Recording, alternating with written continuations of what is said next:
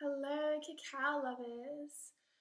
So, I thought this morning we could run through some of the basics of polyphonic singing together and just touch on how to get started and just some of the basic ways you can start polyphonic singing and start actually creating a sound.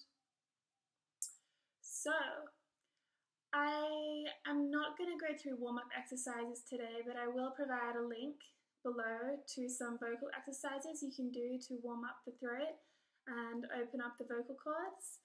But today I just wanted to share some basic sounds that you can start creating.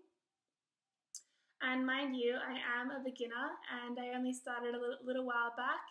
And while my practice hasn't been consistent, I love it. It's just fun, and especially when you find really awesome acoustics and you create the sound, I highly recommend starting in your bathroom, which might sound a bit weird, but I end up having really long showers, just in the shower practicing the singing, the throat singing, or in the car as well. They both have really great acoustics and you'll probably be able to hear the sound a lot sooner and a lot better. When you start, you might think that you sound a bit like a mosquito. You probably will. I mean, I did. But after a while of practicing, you become familiar with the sound and you can start varying the volume and make it a bit more pure sounding. Like I said, I'm still a beginner, and while this might be humorous for some, it's actually a really great way to reconnect with nature. It also is a really amazing gateway to connect with animals as well. Animals really are attuned to this sound, and I'll tell you one quick story.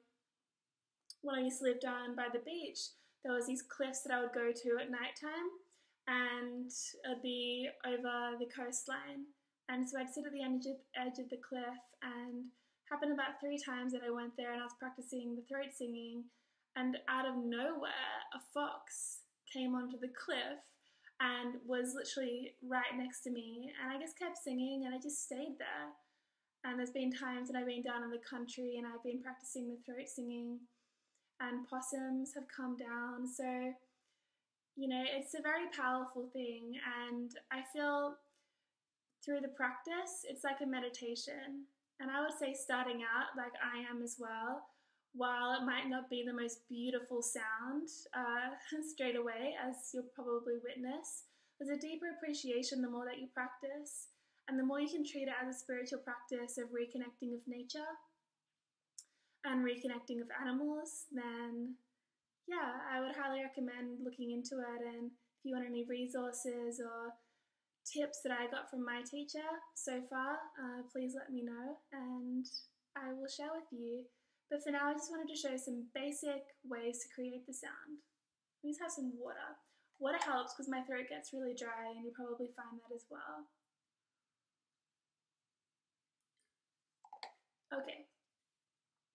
So one of the basic ways to start is just practice with the tip of your tongue saying the word or the letter So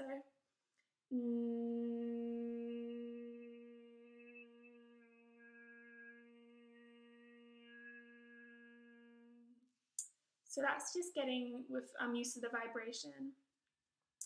Then I would practice going from the vowels. So E to U. So E, U, E, U, E, U. A little bit like this, and taking it really slow, and it's almost like a mindfulness practice. So just paying really close attention to the vibration that your vocal cords and your tongue, lips are all creating, the space in between, and what that sounds like. Whether it produces a sound or not, it's more just getting mindful of the space and the vibration that you're creating. So like this.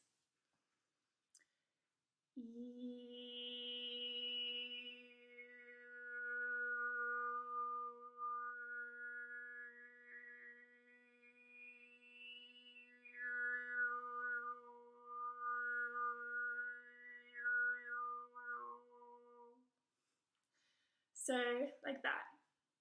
So that was E to U. Another great one is saying the word more. but saying more really slowly, so like more, like that. This is what can sound a little bit mosquito-like at first, and it might me doing it now, but it's a really great way to practice and just elongating those vowels. And once again, being mindful to the vibration and the sound that is being created and how that feels inside as well, especially if you're out in nature or in the shower with the water element. So like this.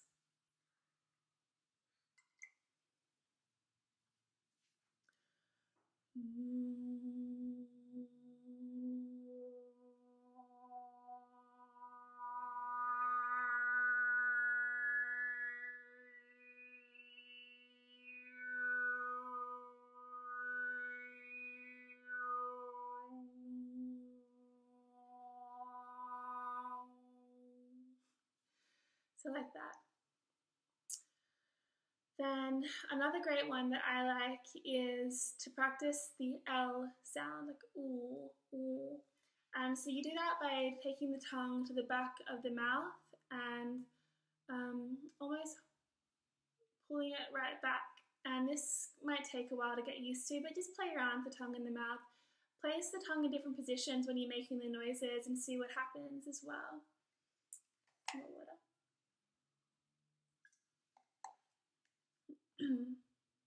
So like this.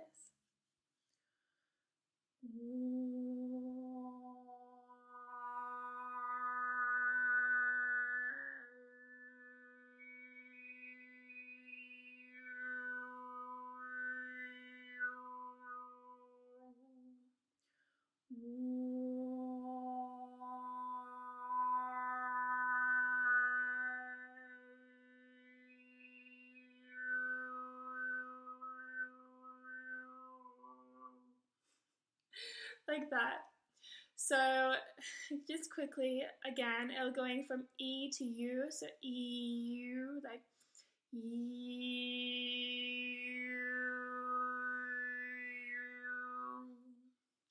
more, so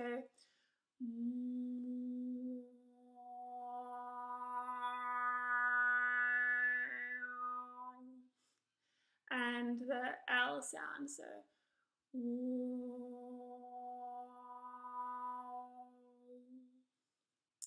so there are some basic ways that you can start creating a sound, and what I'm finding, what I'm working towards is when you start and when you could hear my voice then, of course you could hear both tones. So you'll probably hear a lower note, which would be my voice, so the E, U, and then you might hear the pitch above or a little bit more above of the actual polyphonic sound coming through. So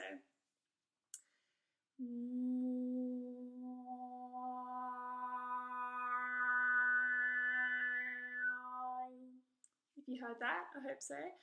And then what you're working towards is really silencing down that bottom note, so it becomes quieter and quieter, and then soon enough you'll be able to just hear the polyphonic pitch, and that will be going up, and you can actually create a melody starting off with scales and then creating songs through that pitch, which is a very beautiful sound. So right now, as you can see, I'm a beginner. I can hear both sounds, and my intention is to refine by really mellowing out and dissolving that bottom note, and then just having that pure polyphonic sound coming through. So hopefully we can work through this together, and I'd love any tips or pointers from any fellow polyphonic or Mongolian throat singers out there. I think it's an amazing practice, and I'm looking forward to continuing and to sharing with each other. And yeah, let me know how you find those practices and any vocal exercises that you guys would recommend as well. Much love. Bye.